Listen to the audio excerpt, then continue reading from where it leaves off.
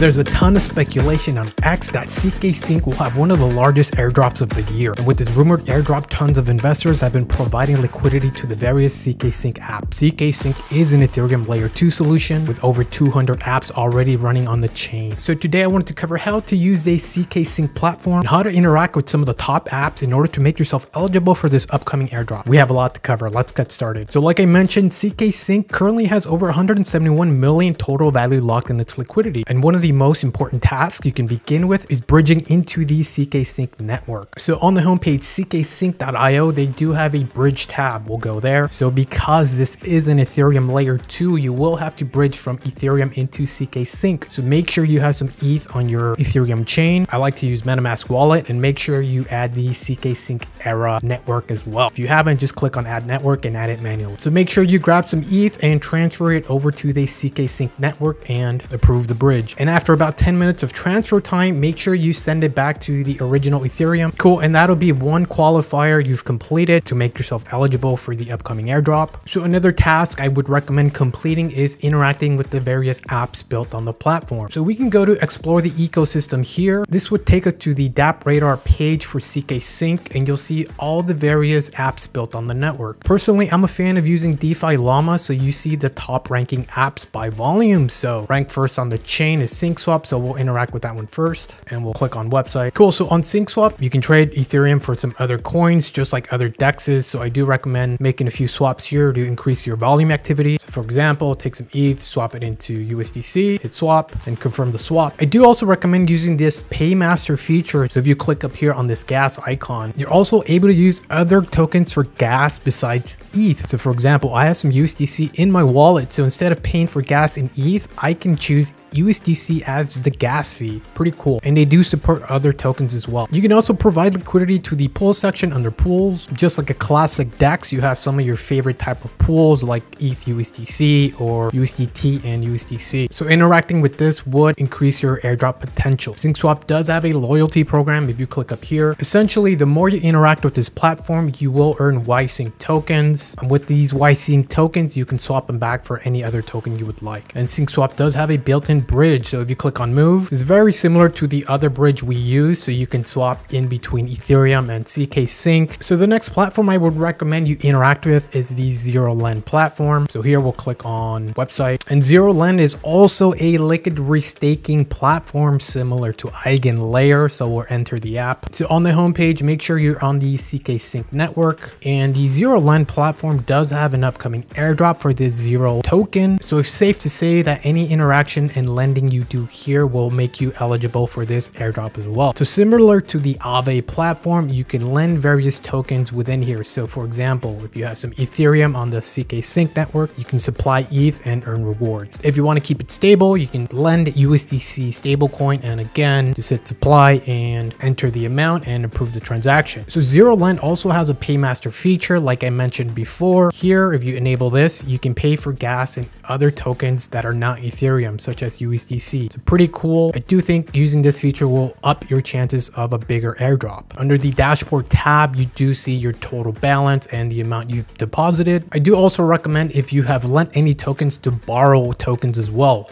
That would also increase your airdrop chances. And under rewards, I currently have over 603 points. So a very important note here, providing liquidity to ZeroLend lets you pre-mint Zero token and also get a share of ZK Sync's upcoming token airdrop. So here we have concrete proof that a double airdrop is happening. Make sure you get in now. And lastly, they also have the official bridge here. So if you click there, it'll take you back to the official ZK Sync bridge. And the third protocol I would recommend you interact with is the Mute.io platform. We would click here and go over to website. So another straightforward DEX, you can make swaps from ETH to USDC, and make sure you check out the Paymaster feature. Again, you can pay with gas with other different tokens. Here under liquidity pools, you can deposit liquidity and earn fees. So for example, USDC and wrapped ETH, we would hit manage and provide equal amounts of both tokens and begin earning rewards. They do have a reward section here where you can view your active rewards for providing liquidity. Under Amplifier, these are boosted farms, so providing into these pools will earn you boosted rewards. And under governance, they have the KOI token. The VE KOI token lets you vote on governance proposals on the platform, so you can lock up some KOI token and begin voting. So that is the Mute.io platform, pretty straightforward. And don't forget to check out the other apps built on the platform. The more you interact with these, the higher your airdrop amount. So happy farming. Be sure to stay up to date with any airdrop and snapshot news